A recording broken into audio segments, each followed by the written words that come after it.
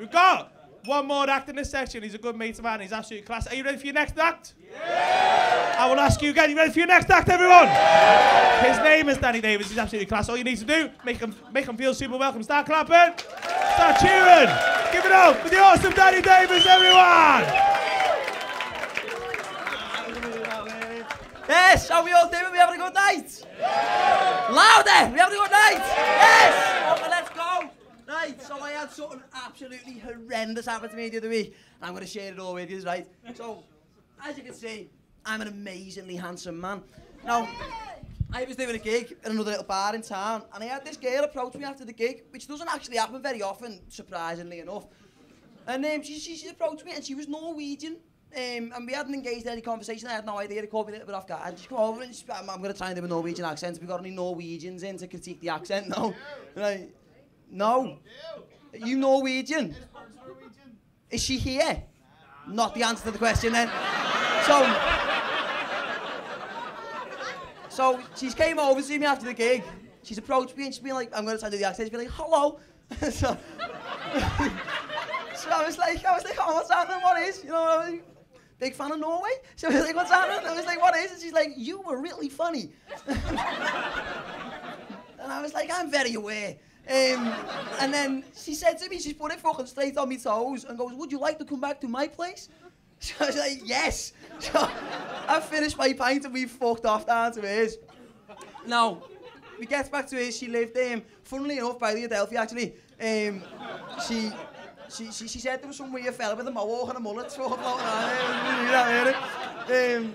So we've got back to hers. As soon as we get back to hers, she fucking puts it on me straight away, starts necking me. I'm thinking, boss, I know where this is going. I'm very familiar with this situation.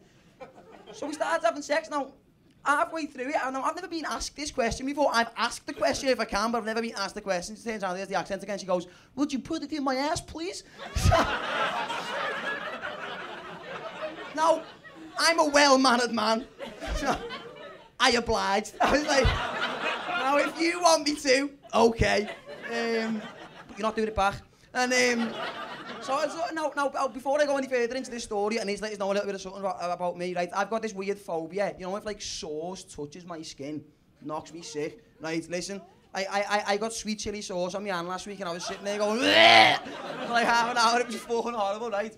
So back to our kid, Norway. We're halfway, you see where this is going, don't you? So we're halfway, but don't tell anyone if you know where it's going. We're halfway through this adventure of the anus, I'll call it. And I start getting a bit of a pungent smell, to say the least, and I'm thinking, and it was a student's accommodation, I was thinking, someone's cooking something here, you know what I mean? I was thinking, there's something going on here. Now, I've looked down and just seen shit.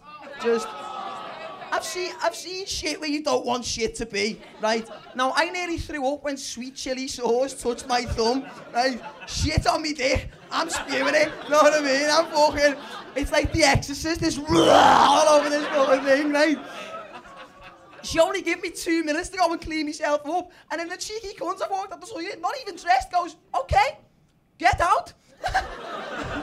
So I'm in a taxi home at 12:30, feeling like I've just been violated, right? And then it got me thinking about just like sex in general. Now I think a lot of people, when it comes to losing your virginity, because obviously when you're still a virgin, you'll shag anything, won't you?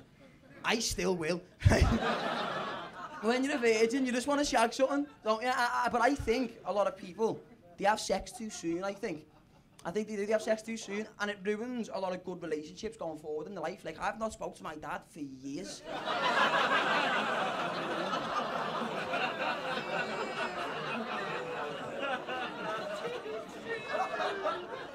I just can't look at him the same, you know what I mean?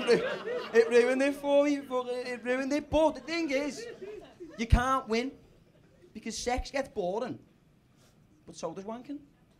It does. Every wank you will ever have, male or female, is exactly the same. Have you, or even you, ever had a wank and then after it went, that was different? You haven't, have you? You know what I mean? But the thing is, your brain will do this weird thing. Do you know when you've been having a wank and it's took a little bit longer than you'd want it to?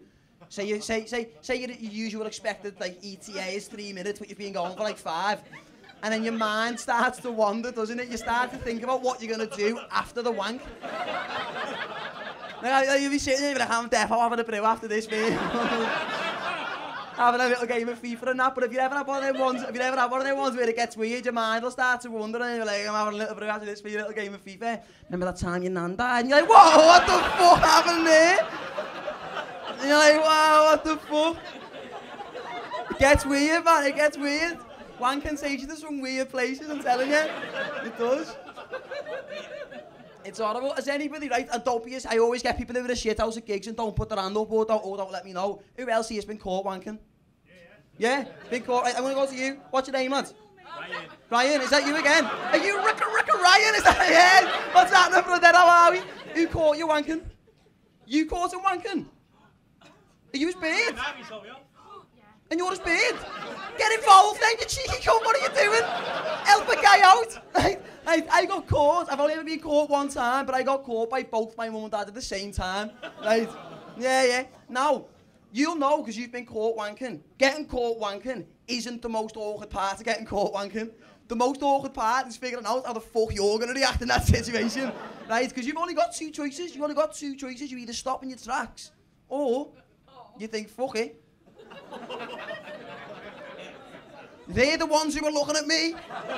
So I'm going to carry on. If they stick around, how fucking weird are they? Right? So my mum and dad have walked in.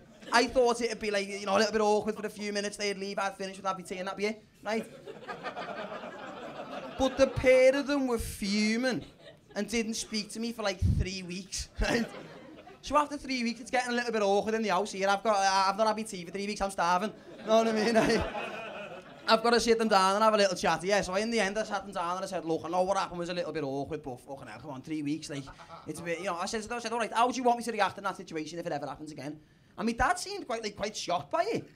And he said, it doesn't fucking matter how you react. He goes, you've already ruined your little sister's funeral.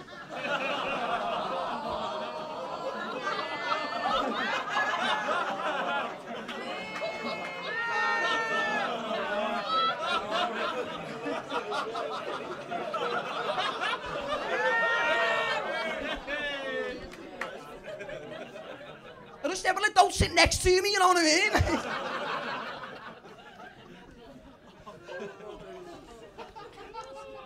Is anybody, I put the telly on before I come out today as well, and the news is on, it just pissed me off straight away. Does anybody else give up watching the news? No. Yeah. It's shite, innit? Remember the last time you watched the news and then after it sat back and was like, I'm in a significantly better mood than I was before the news. It doesn't happen, does it? But I put the telly on before, and there was a headline and it fucking grabbed my attention straight away, it fucking pulled me in. It said that there was a man found, it was about 10 minutes from ours, who had just been found and sent down in possession with 10,000 indecent images of children on his computer. Right? And I was like, that is fucking disgusting, that 10,000 indecent images of kids, and what? There wasn't one decent one.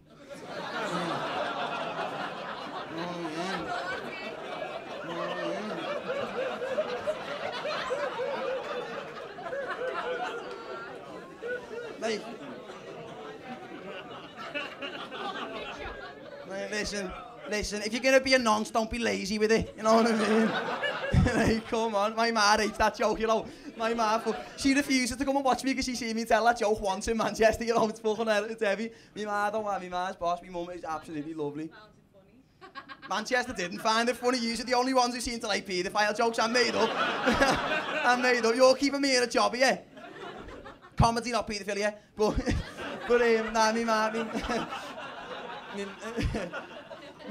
ma's boss though, like, me mum, she's one of them people, my mum absolutely fucking loves animals. All she ever wanted to do since she was a little girl growing up is just like love and care for animals, right?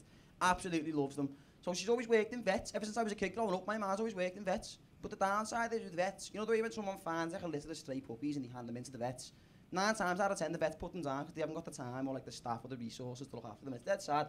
I thought you were grabbing my horse then, I was going to go put it down again. I was going to go, mine. But yeah, so what my ma does, if ever that happens, like, because like, say them dying in the vets, right, where like they're fucking like, they're like scared and like they don't know what's going on, she brings them back to our house and like we care for them for like 6 to 8 weeks, make them feel comfortable and loved, and then we kill them ourselves.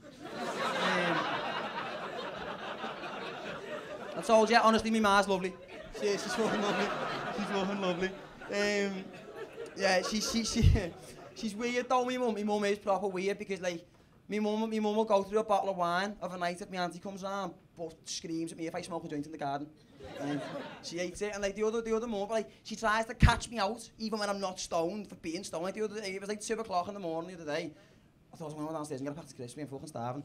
Goes downstairs to get some crisps and walking up the stairs, and she's on the landing looking down the stairs, and she goes, "No, you're stoned, you aren't you?" And I was like, "What makes you think that?" I was like, "What makes you think that?" She's like, "Packet of crisps at 2 in the morning." You're like, "Got the munchies, have we?" And I thought, that's a fucking good guess, because I have. I was like, I'm high as fuck right now. But the kid that buy me weed off, I'm going to have to get a new weed man, so if anyone's got any numbers, find me after the show and let me know, because he got weird the other week. It got a bit weird. I went round, I rang him, usual process. I ring him, I go, "Look, what have you got? I'm after at 8.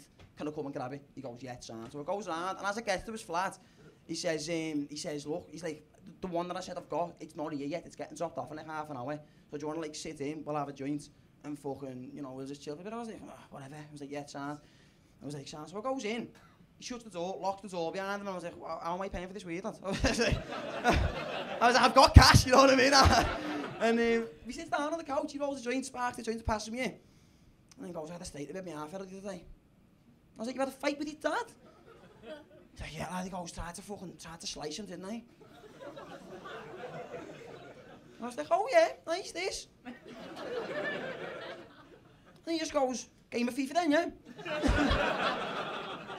I was like, "Absolutely, Bagsy being PSG, son," you know what I mean? I was like, "Get the Xbox on, man." So we're sitting there, now he said this weed's getting dropped off in half an hour, 45 minutes to an hour have rolled by. We're on our 4th game of FIFA, right? I've been letting him win because I'm scared of him, you know what I mean? I'm like, "Fucking hell, lad, you're really good at FIFA, you only being Burnley." And he was sitting there, I mean, he's got this like American Bulldog puppy, because obviously he's a drug dealer. And this dog comes over to me, I'm stroking the dog's lovely. And he goes, "You know, after me half fella," he goes, "I find it hard to love, you know." I was like, "Lad, look, I don't care what weed you've got, just give me and I'm getting off, lad," you know what I mean? He's like, "I'm getting off." He goes, "I don't even love me dog, lad." I was like, I don't give a fuck. I was like, "Give me some weed, I'm going home." So I'm going to leave you with that. You've all been absolutely fucking lovely. Thank you very much. Have a lovely evening. Thank you.